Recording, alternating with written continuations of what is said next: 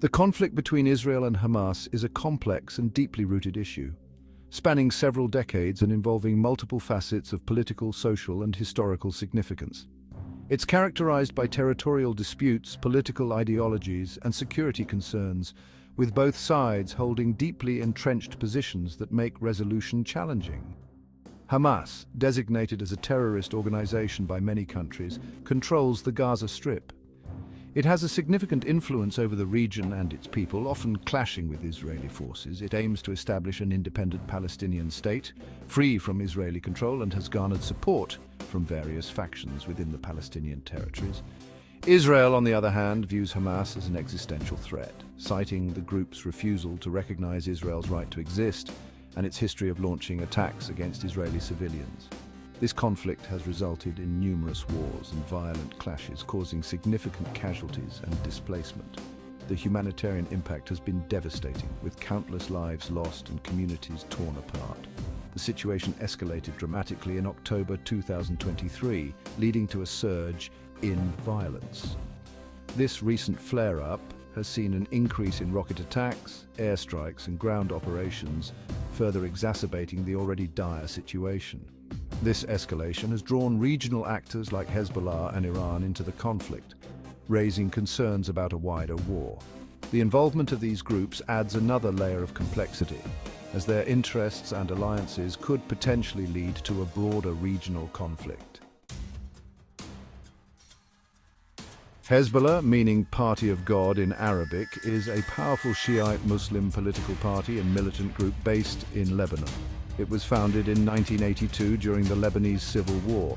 Hezbollah receives significant financial and military support from Iran, making it a key player in Iran's regional strategy. Hezbollah's primary objective is the destruction of Israel, which it views as an illegitimate state. It has a long history of conflict with Israel, engaging in numerous cross-border attacks and kidnappings. Hezbollah's vast arsenal of rockets and missiles poses a significant threat to Israel's security. Iran, a Shiite Muslim theocracy, plays a multifaceted role in the Israel-Hamas conflict. It provides substantial financial, military, and logistical support to both Hezbollah and Hamas. Iran's backing enables these groups to sustain their operations and challenge Israel. Iran's motives are complex. It views Israel as a threat to its regional ambitions and seeks to undermine its security. By supporting groups like Hezbollah and Hamas, Iran aims to exert pressure on Israel and project its influence in the region. Iran's ultimate goal is to establish itself as the dominant power in the Middle East. The escalation in October 2023 marked a significant turning point in the conflict. Hamas launched a surprise attack on Israel, firing thousands of rockets and infiltrating its borders. This attack, unprecedented in its scale and ferocity, caught Israel off guard and prompted a swift and devastating response. Israel launched a massive aerial bombardment of Gaza, targeting Hamas military infrastructure as well as residential areas. The ensuing fighting resulted in a heavy death toll on both sides, with thousands killed and injured. The conflict also displaced hundreds of thousands of Palestinians, creating a humanitarian crisis in Gaza. Section 5.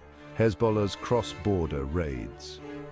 Hezbollah, emboldened by Hamas's offensive, stepped up its activities on Israel's northern border.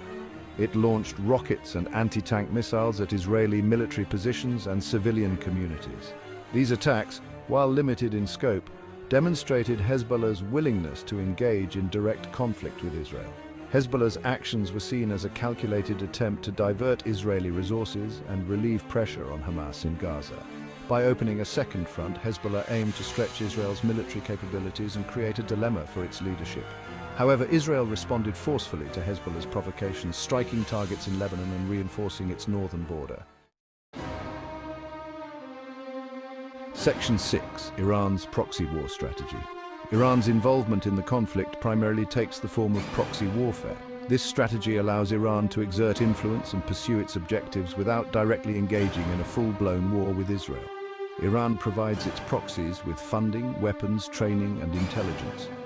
Iran's support for Hezbollah and Hamas is part of its broader strategy to counter American influence in the Middle East.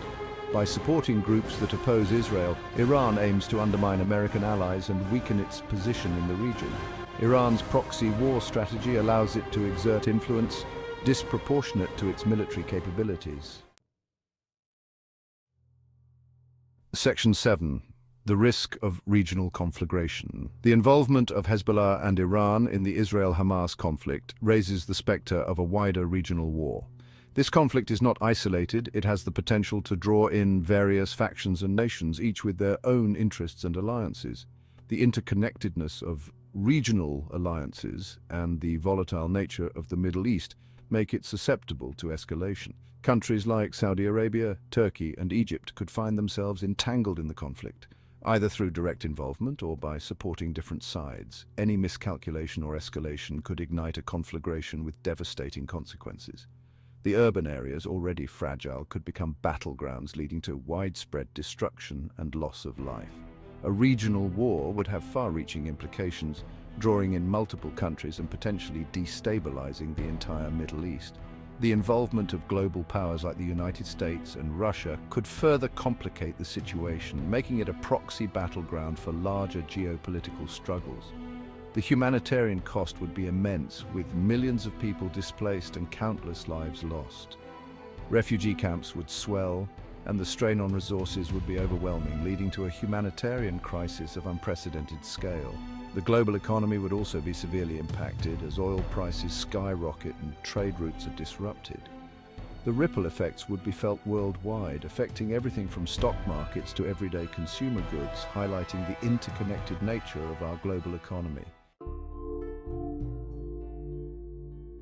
Section 8. Diplomatic efforts and uncertain outcomes. International diplomatic efforts are underway to de-escalate the conflict and find a peaceful resolution.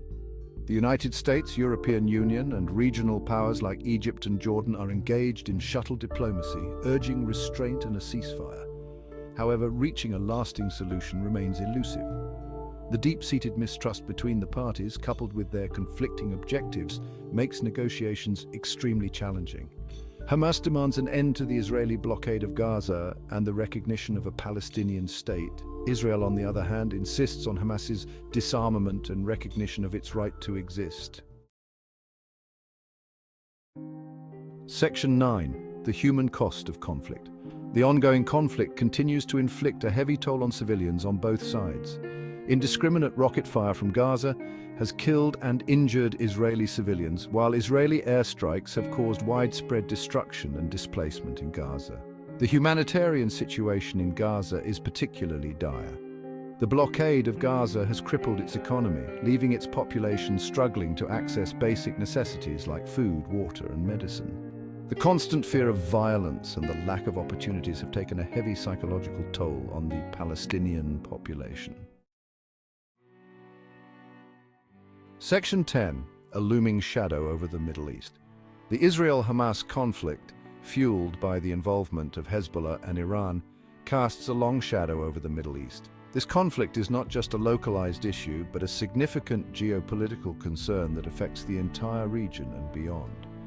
It is a constant source of instability and a reminder of the deep divisions that plague the region. The unrest in Gaza, the military presence in various conflict zones, and the frequent protests are all symptoms of a deeper, more entrenched problem. The conflict also highlights the challenges of resolving long-standing conflicts with complex historical and ideological roots. These roots run deep, tracing back to decades of territorial disputes, religious differences, and political power struggles. Until a just and lasting solution is found, the cycle of violence is likely to continue, with devastating consequences for all involved. The aftermath of bombings, the sight of injured civilians, and the ongoing violence serve as stark reminders of the human cost of this conflict. The international community must work together to find a peaceful resolution that addresses the legitimate grievances of all parties and creates a more secure and prosperous future for the region. Diplomatic efforts, peace talks, and international cooperation are crucial in this endeavor. Only through a concerted and unified effort can we hope to bring about lasting peace and stability in the Middle East.